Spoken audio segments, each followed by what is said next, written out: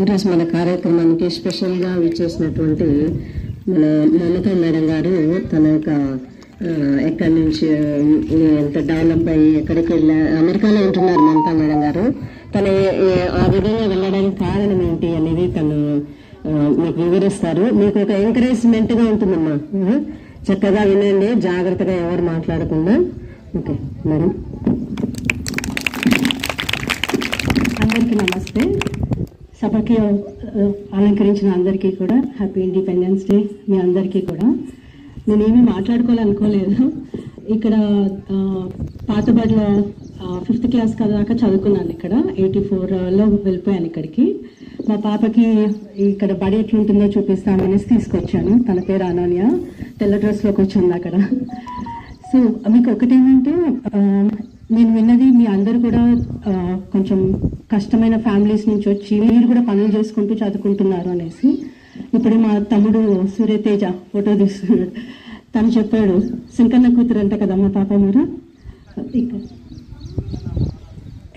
ఎవరు శంకన్న మనవరాలు ఈ అమ్మాయి. తను బడికి వస్తూ మళ్ళీ ఇంటికి వెళ్ళి పని చేసుకుంటూ కూడా ఫస్ట్లో కూర్చుంది. నేను వేరే ఏదో కథ చెప్పే ముందు మీ అందరి ముందే ఆ అమ్మాయి ఇన్స్పిరేషన్. మీకు మీ అందరు కూడా అదే పరిస్థితిలో ఉన్నారు అనేసి అనిపిస్తుంది. సో ఇంటికి వెళ్ళేసి పని చేసుకుంటూ అట్లా. సో ఒకటి ఏంటంటే, మా అమ్మ కథ చెప్తాను మీకు. నేను ఇంత చదువుకొని అమెరికా వెళ్ళేసి మా పాపని కూడా అక్కడ చదివించుకుంటూ తనకి ఒకటేంటంటే, అక్కడికి వెళ్ళిన తర్వాత కూడా నాకు మండలం అంటే చాలా ప్రేమ.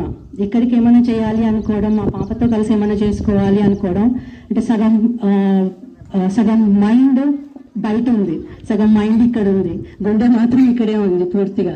అంటే ఇక్కడ నుంచి ఇన్స్పిరేషన్ తీసుకొని పోయింది ముఖ్యంగా మా అమ్మ వల్ల. మా అమ్మ 76 అట్లా తను డిగ్రీ పూర్తి చేసింది.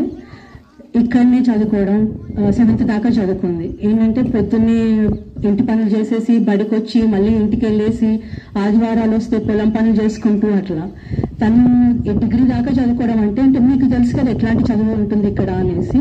టీచర్లు చెప్పింది ప్రతి ఒక్క మాట తన మైండ్లోకి ఎక్కించుకొని గుండెకి తీసుకొని అట్లా చదువుకుంది ఆమె. అంటే ఇక్కడ టీచర్లు చాలా బాగా చెప్తారు. చెప్పకపోతే ఎందుకు చెప్పట్లేదు మేడం, ఎందుకు చెప్పట్లేదు సార్ అనేసి మీరు అడగాల. ఇంకా హక్కు ఉంది కానీ చెప్తున్నారు అనేసి. మా అమ్మ దగ్గర నుంచి నేను కూడా చూసాను టీచర్లు ఎంత డెడికేటెడ్గా చెప్తున్నారు అని.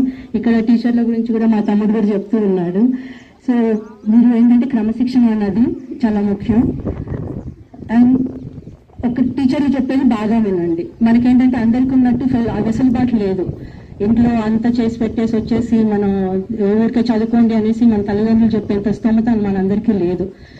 అందుకని మనం ఏం చేస్తున్నాం మన దేశానికి, మన తండ్రులందరికీ అనేసి చూసుకొని చాలా ఇంపార్టెంట్. టీచర్లు చెప్పేది ప్రతి ఒక్క మాట క్లాస్లో వినేసేసి అంతే, దట్స్ గుడ్. అంతవరకు చేసినా కూడా సరిపోతుంది మీకు. ఓకే. అండ్ చదువుకుంటే కూడా మీరు ఇక్కడ నుంచి ఎంత కష్టంగా ఉంది మీకు, మీ పిల్లలకి కష్టం ఉండకూడదు. మీ తల్లిదండ్రులు ఎంత కష్టపడి మిమ్మల్ని ఇక్కడికి స్కూల్కి పంపిస్తున్నారు అన్నది గుర్తుపెట్టుకొని ఇంకా బాగా చదువుకొని పైకి వచ్చేసి మన దేశానికి ఏం చేసుకోవాలి, మన ఊరికి ఏం చేసుకోవాలి అనేసి చూసుకోండి. అండ్ కొంచెం కష్టపడితే చాలు పైకి వచ్చేస్తారు.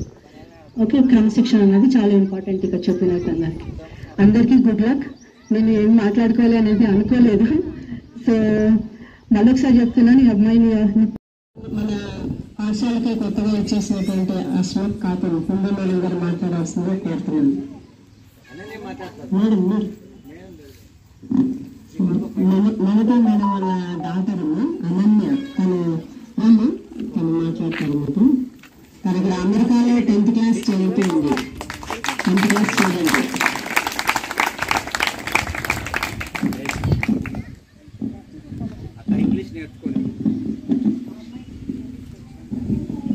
Hello everybody, I'm Ananya and I study in America, so this is only my 2nd time coming here to Muslim.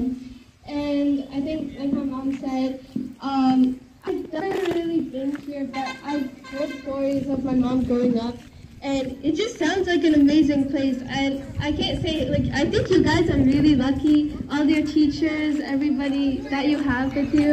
And this place is just amazing. Like the spirit, the community, like in America, I can tell you we do not have that. It's a very diverse place, but we don't have this sort of community. And I can tell you guys are all hardworking people.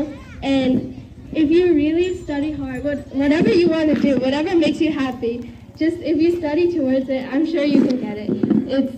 It's something like, it doesn't really come to you, but like I think what was said before, if you really study hard, you can do something for your country, for your home, and I think it will be amazing. So good luck, and you guys got this.